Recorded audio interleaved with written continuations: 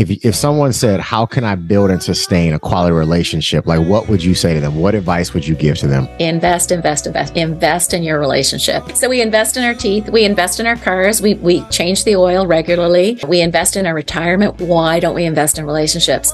Invest in your relationship by learning how to conflict wisely and how to communicate effectively so that you can build strong relationships. I think that God ranks relationships as the most important thing in life. I believe it was a Jewish religious expert that came to him and said, teacher, what is the greatest commandment?